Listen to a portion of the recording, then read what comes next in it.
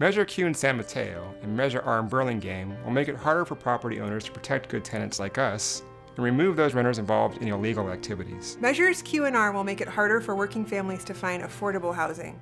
Even California's nonpartisan legislative analyst wrote that schemes like these will likely favor affluent families instead of working families. Measures Q and R will cost taxpayers in San Mateo and Burlingame millions. But the reason to vote no is because Measures Q and R just aren't fair. Vote no on Measures Q and R.